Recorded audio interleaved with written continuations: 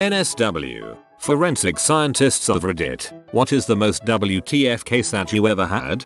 A friend of mine is a CSI, and I don't know if he's posted here, but just in case he hasn't, I'll put this here. Anchorage, Alaska, 2008. A 27-year-old woman hasn't paid her rent in 4 months. The landlord gave her a bit of a reprieve because he knew she was very poor and she was in low-income housing. But after 4 months of zero contact, enough is enough, and he calls the cops to get into her place and either see her to talk or change the locks and remove her stuff to a storage shed so the apartment can be released to someone else. The cops find the front door to be bolted and use the landlord's key to get in, then find the woman dead in her shower, just sort of slumped as if she fell against the wall and slid down. The water wasn't on, and as this is AK in the winter, the water is never shut off by the city because if hot water isn't moving through the pipes they freeze and burst. The fact that her shower is off means she never turned it on, or someone turned it off. The body is taken to the morgue and autopsied at the family's request because no obvious means of death can be found.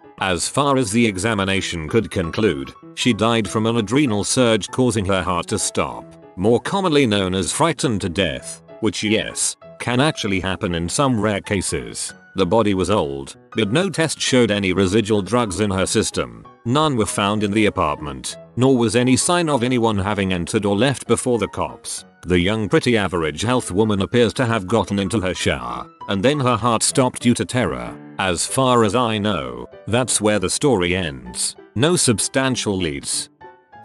A friend of mine is a forensic scientist and her department dealt with burglary cases only, usually generating pretty uninteresting stuff to tell people. But her only good story is that once she got a pair of gloves found at the crime scene. She went to examine them and felt that there was something hard inside. She turned the gloves up to get it out, and out falls a thumb, ripped off at the first joint. Apparently this particular burglar was holding up a safe while his mate went underneath it, dropped the safe on his hands, ripped his hands out and ran. They obviously caught the guy. Note to self, never lift heavy things ever again. Prof showed a case where a guy committed suicide by holding 2 forks on a table, then proceeded to headbang towards it, stuck both his eyes in. Not a forensic scientist, surprise, but my mom knew a lady whose son committed suicide pretty brutally. While the parents were out, he got a shotgun from the gun cabinet, went to his room, and set it up with string and pulleys on a chair so that it would go off when the bedroom door was opened. He sat in the chair for what may have been hours. Parents get home, mom goes to check on son. Bang. That poor woman needed some serious counseling. I can't imagine the guilt, and it was pretty crappy of the kid to make one of his parents unwittingly do the dirty work for him. That's the most brutal thing I have read here, man. The guilt of the mother. This is some really fricked up crap. Father-in-law is a cop. Years ago, he got called to a scene of a suicide by hanging. The body had been there for a while. Apparently the deceased had managed to do quite a bit of damage to his neck vertebrae, because his spine had snapped and his neck stretched down several feet from the noose. The cops at the scene took pictures of giraffe neck and passed them around the department. Somehow, my wife saw the pictures when she was at the tender age of 12, which screwed her up good enough to be a suitable mate for a guy like me. Always good to hear a happy ending. A friend is a psychologist whose previous life was in crime scene photography. She went to the scene of a suicide in a garage. This guy had a project car that he had worked on his whole life. When he decided to end it all, he wanted to go with the car. So he shut the garage and turned on the engine and waited. To top it off, he had taken a bunch of pain and sleeping pills. When my friend got there, it was a good while after his death. EMTs and other specialists were there looking for details and whatnot. He was the VP of a fairly large chain of local businesses, so there was an insurance settlement to consider. My friend is in the middle of photographing the scene and the guy was laying there, pronounced dead hours ago, and he suddenly just shook hard. She thought it was a death rattle, so she kept taking pictures. Eventually the guy sat up and nodded and the EMTs were called back in to stabilize him and eventually save him. Apparently the car had run out of gas right at the moment he went out and he was pronounced dead on the scene. He couldn't talk or do much, but he had actually survived. One of the reasons I never offed myself when I was tempted. I wasn't sure I'd do it right and I was way more afraid of failing than succeeding. Forensic chemist here, who occasionally gets called out to crime scenes just to consult on evidence collection. On the first one I ever went on, a father had shot his adult son and put the body in a deep freeze that was in his bedroom. There were a ton of cops and other people from our lab there, but when the coroner asked for help removing the body from the freezer, I volunteered quickly, as I had never been that close to a dead body other than funerals, and was curious, as I helped the coroner lift the body out of the freezer, which still had a bunch of food in it too. A pack of frozen biscuits was stuck to his body. I had to pry them off of him, which was both very weird and kind of funny at the same time. I wonder if the family was still eating food out of the freezing with the dead body in it. EMT here. We had a guy who was naked, bloodied, and tortured, then left outside in -10-degree weather until he froze. We found him literally frozen maybe a day after the fact. Now, my question is, how the heck do you move a 230-pound popsicle without breaking it? Put a glass over him and slide a large piece of paper underneath. I interned at the office of the chief medical examiner when I was 18. Saw a lot of interesting stuff, learned a lot of interesting things. One case stuck with me more than the rest. I arrived one morning, went down to the basement where bodies were laid out for rounds every morning. On tables lay the usual, a couple folks who died in a hospital and needed a partial autopsy to sign off on a death certificate, a drug overdose, a drug murder. Then, on one table, there was a blue Tupperware bin, a big one, about 3x 2 feet. It was filled with concrete, and out of the edges a little plastic wrap was lining between the concrete and the bin, and then out of the top of the concrete a couple toes were poking out. The story was out in the county. A family saw a small fire in the woods outside of their house, called the fire department, and after putting out the flames, they found this bin. When we cracked the bin open we found half of a man, about from the belly button down. Someone had thought the best way to dispose of this body would be to cut it in half, wrap it in plastic, put it in a Tupperware bin, fill the bin with concrete, and set it on fire. What they had really done was essentially cook the body in an oven, with the plastic wrap acting as a roasting bag. Skin was sloughing off of the legs and feet, and the skin was discolored by this time, a nice green. Though this was about 10 years ago, I distinctly remember still being able to make out saw marks on the top edge of this half. However, notes were taken, and no signs of death were found on the legs, and no indications of the person's identity either. Unfortunately, my internship ended a few weeks before they found the top half, so I never got to learn more about the case, but the image still certainly sticks with me till now. You were twice the man he was. Not a forensic scientist, but a true story is good all the same. Officer I used to know was telling me of this kid's suicide. The parents had left for the day and the kid decided enough is enough. He grabbed his dad's shotgun and sat down on the sofa, with the shotgun in his mouth. He pulled the trigger. Blood, brain, and teeth covered the entire room and ceiling. The blast created a huge hole in the back of his head. Since the gun was in his mouth, he just sort of slid down the barrel. The parents come home and walk in to see their son sitting on the couch, shotgun in his mouth with the barrel protruding out of the back of his skull. Digital forensics. Drug dealers love taking photos of their girlfriends in their underwear. They also love taking photos of their stash. The geniuses hardly ever turn off location services, so each photo is geotagged. Man, 40Y. Oh, kills wife and children with army rifle. Old model, car, 3000 joules muzzle energy. Puts the muzzle under the chin and fires. The bullet takes half the face away. Blood drops led to bathroom, in front of the mirror, then to the ammo box, and finally to the place of the second and last shot to the head. And a case of someone found dead from a gunshot wound to the heart, on a bridge, without any weapon, bullet or cartridge case. Circumstantial evidence finally indicated a suicide, but we still don't know how he got the weapon to float away. The bottom of the river was searched, and nothing was found except the tools of the bridge builders. Anyone who suggests a way to make the weapon disappear in the second story, be assured that a lot of possibilities were imagined and discussed during the inquiry. The problem is, and this is where reality separates from fiction, we must bring facts to the table. supported by the traces and evidence. So, someone taking the gun, a dozen of helium-filled balloons or a wooden floater tied to the gun are all possibilities, but as long as we don't have evidence backing them, they are pure speculation, as good as any other.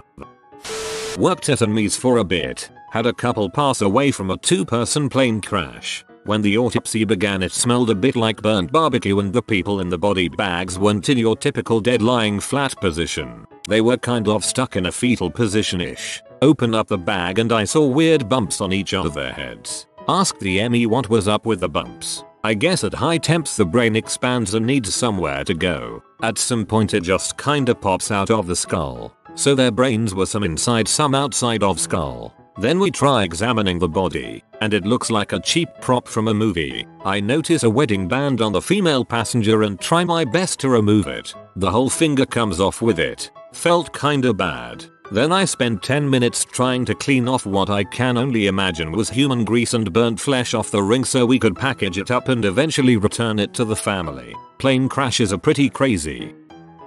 I regularly post on Unsolved Mysteries, so I thought his was fitting here. One of the best cases on Forensic Files was cold case that had gone unsolved for decades. A man told police he had picked up a hitchhiker in the evening. After the man and the hitchhiker got into a fight, the man threw him out of his car 2 miles away from his mother's house on a busy highway. The man later came home to his mother's house only to find the hitchhiker at his mother's house. He left to go call police from a payphone. This was before cell phones. The police found his mother dead in bed. The man was a beneficiary of a huge life insurance policy and was the prime suspect. The cops or anyone did not believe the man's story. It was inconceivable that the hitchhiker, who did not know where the mother's house was, could make a 2-mile journey with turns in a neighborhood to just randomly break in and kill the man's mother, who he didn't know. But there was blood at the scene and a palm print on the staircase that was not the man's nor the mother's. After some investigation, people at Hardee's did confirm that there was a man that fit the description looking to hitchhike.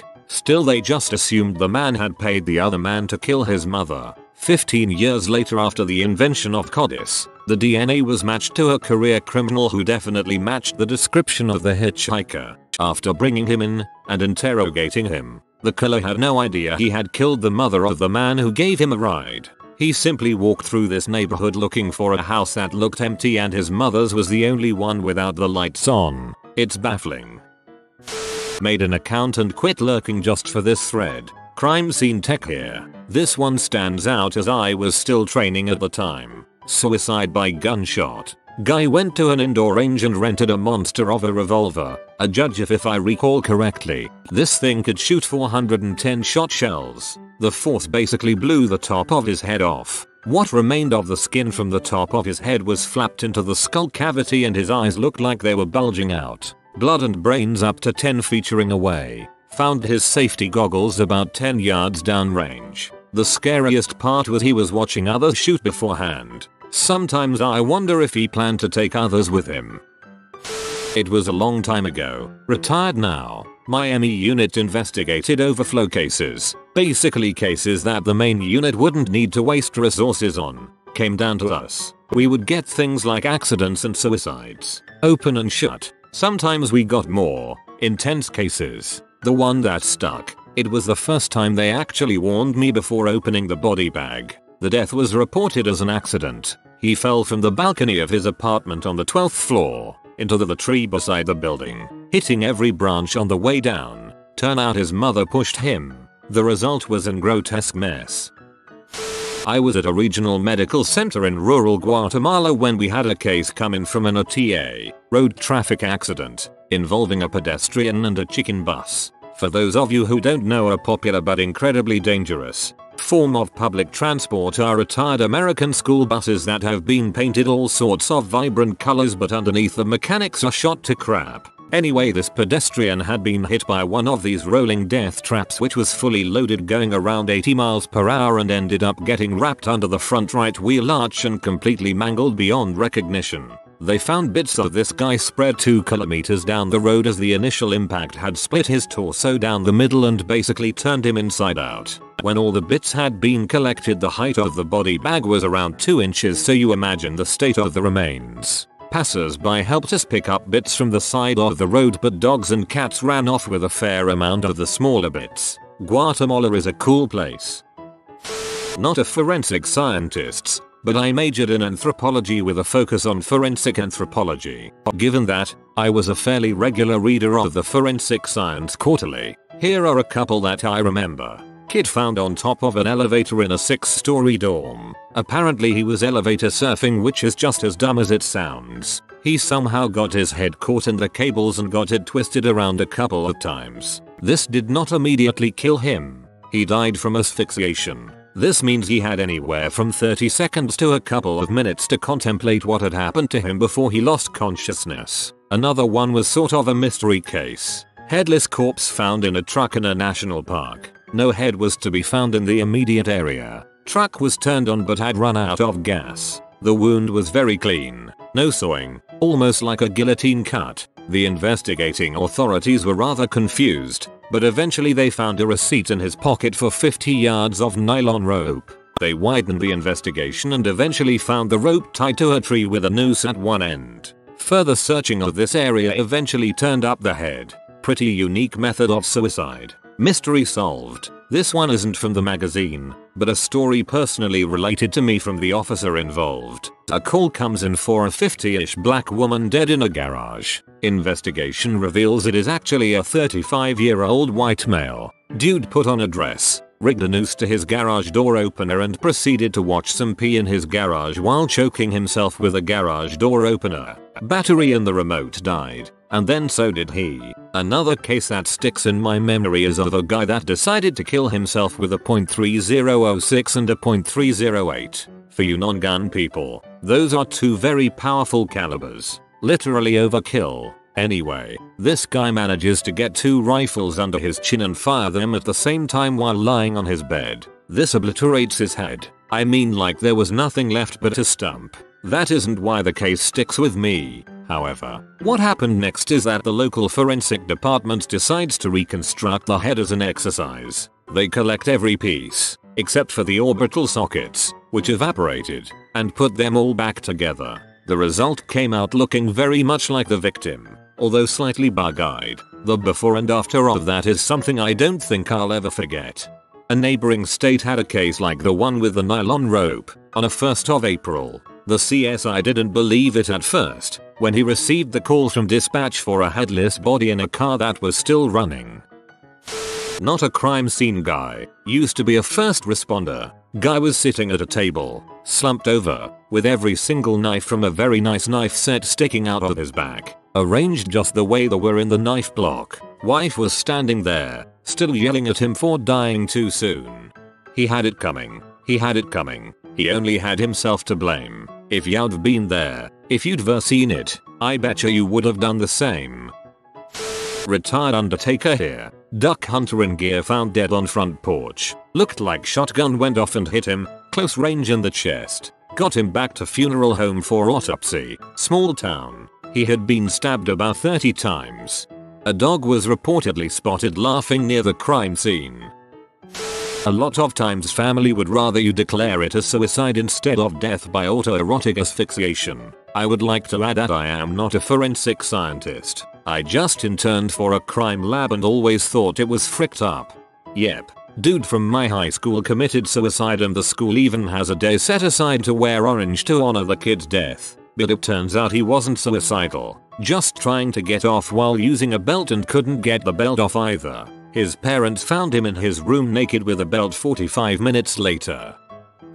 Self-inflicted GSW. Pistol in each hand. 1 entrance wound, 1 exit wound. 2 spent shell casings. Neighbors report 2 shots fired. No bullet holes in ceiling, walls, furniture, windows, nothing. Sat at the scene for an hour with Emmy and 2 officers searching everything, but the bullets never turned up. Still scratching my head. Okay Reddit detectives, calm yourselves. It was a definite textbook suicide motive and signed suicide note. 1 gun in each hand, each fired by the deceased. No nearby windows, no open doors, no wounded victims running away into the night. Nothing was moved. There wasn't a murder. It's strange that the search turned up no bullet holes, but there are details about the deceased that would solve it for you guys that I'm not going to post online for the sake of his anonymity. Jesus guys. No open windows. There is a very large difference between an entrance and an exit wound, and he was definitely not moved. Not me but my professor. This young kid, teens-ish, was playing with a loaded gun and accidentally shot himself in the face. He then tried to write "help me" on the wall with his blood. So sad. We saw the scene photos for class. All the details of the case were never discussed, including where it happened, name, or circumstances surrounding it. A lot of cases my prof didn't even know the final outcome, so we heard a lot of interesting cases but never knew where they went. I ended up in an FS lab, so no CS for me.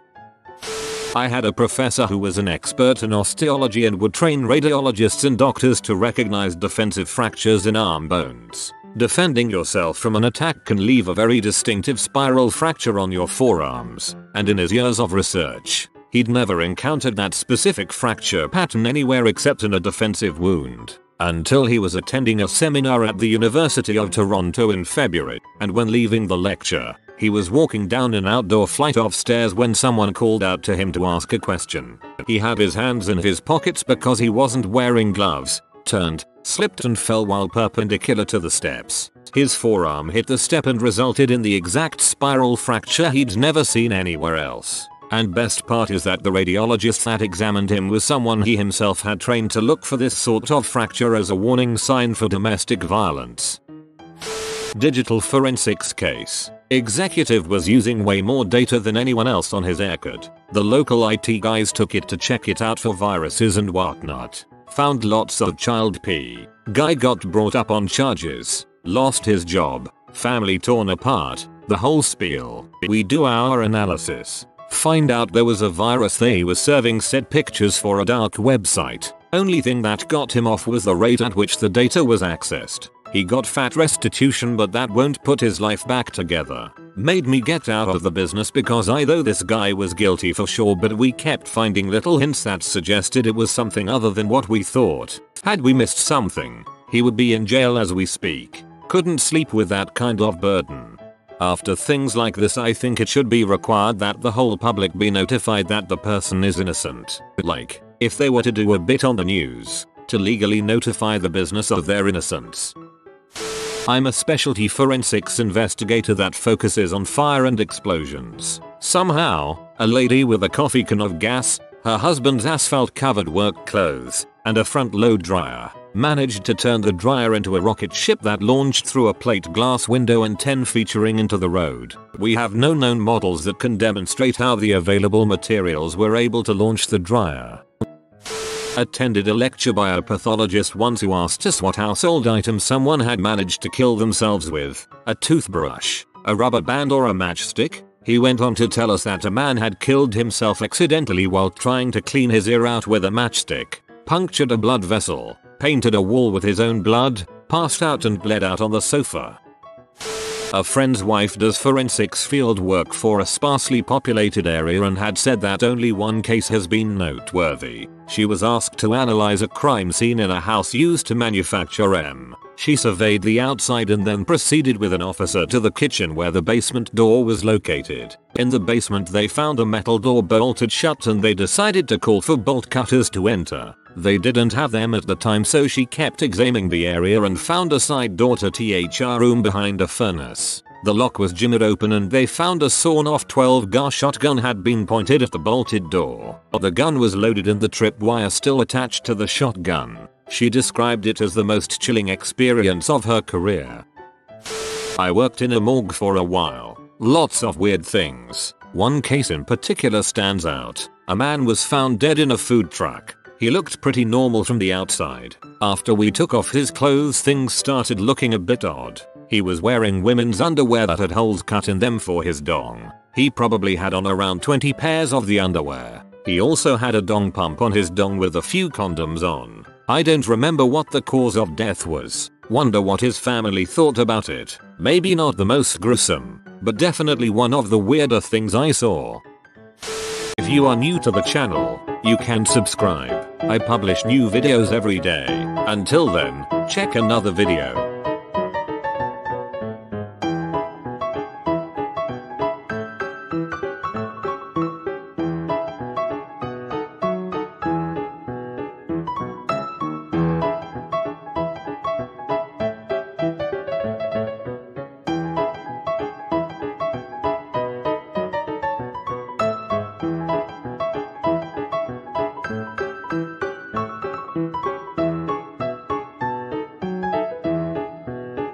Bye for now.